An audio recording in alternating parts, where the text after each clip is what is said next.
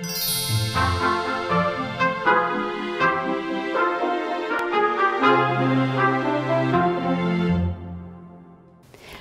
to Everett Animal Shelter's Pet of the Week. I'm Dee Cordell, and with me today is Amy Ferguson, the Executive Director of the Animal Rescue Foundation of Everett.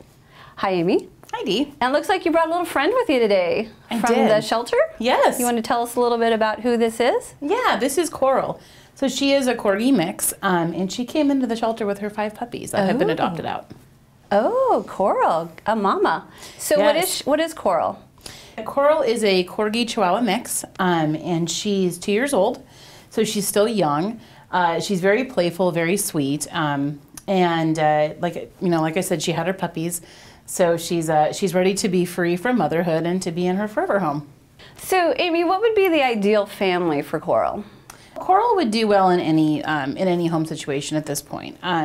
She is, so being that she's a smaller dog, she would do really well with some training. Okay. Even puppy training. She is only 2 years old. And Corgis can be a little bit barky, so that's where the training would come in hand. But she would be, and good with any home where they had energy and they could take her out and they could take her on walks and play with her and have fun. Okay.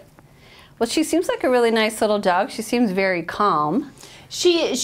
She was a little bit more high energy earlier, and I think she's kind of burned some of that So she's been exercised. Yeah. Okay. Well, thanks for coming today.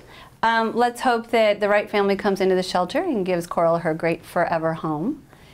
So Coral's available for adoption at the shelter, but she's a cute little dog and she's probably going to go fast. But if you're interested in seeing Coral or dogs like Coral, you can visit the shelter or go to the website at everettwa.gov/animals. You can also download an adoption application and get the process started before you get to the shelter.